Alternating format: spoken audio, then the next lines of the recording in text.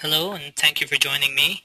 My name is Riza and today we're going to be looking at an exciting new feature for Attunity RepliWeb.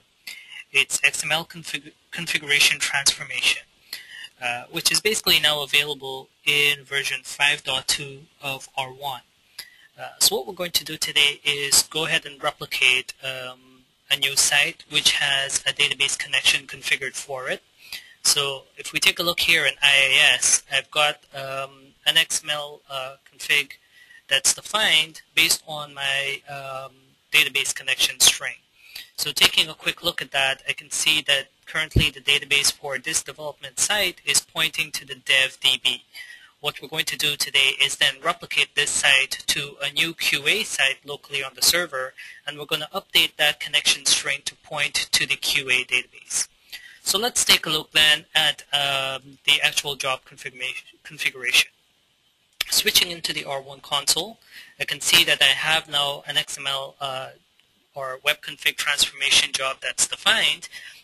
And if we take a quick look here, we'll see that this job is set up to replicate both files and IIS 7 configuration. So we're going to be replicating, of course, the site as well.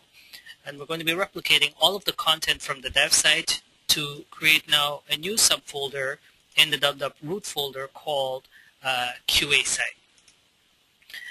This job is set up to run on demand, so I basically can select it and run it whenever I want to. And a couple of different job options that I've enabled is the ability to preview snapshot results so that I can see what the job is going to do before I actually run the job, or before the job actually performs any actions, on the target. And then I can also go to the IIS configuration section. So two parts of this site that I'm going to be replicating is, first of all, the application pool. And I'm going to transform that and change it to the QA site application pool. Similarly, I'm also replicating that dev site and basically renaming it to QA site, pointing to the new QA site folder, and of course updating it to use the QA site application pool. I'm also changing the TCP bindings so that I'm using port 91 for the new site. The additional thing that needs to be configured for this job is, of course, the config transformation.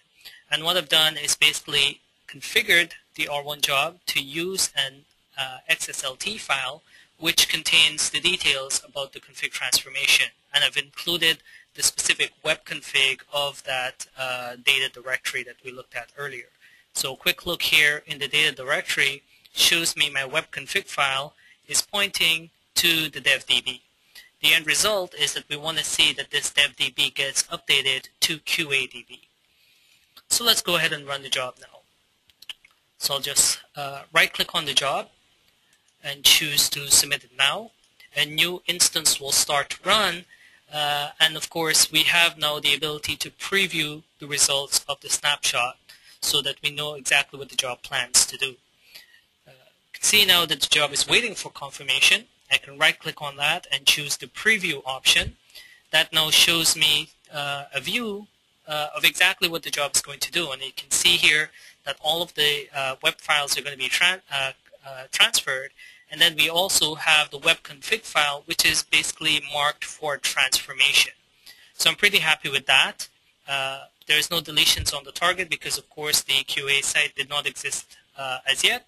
So I'll just confirm that, and then the job will actually begin the transfer stage. As it transfers the files, once that's completed, it will also take care of that web config transformation.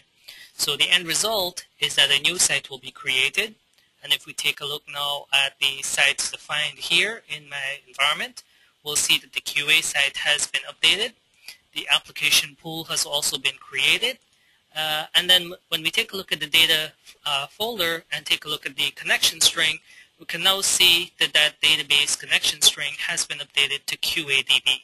So a quick look at the file system should also confirm the same for us. If we move up here to the root and open up the QA site, we can see in the data directory the web config is also there, and opening that up shows me now that the database connection string has been transformed to QADB.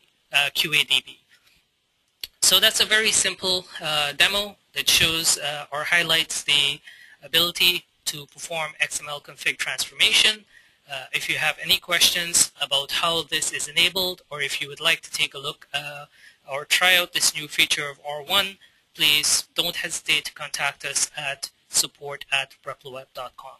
Thank you and have a good day.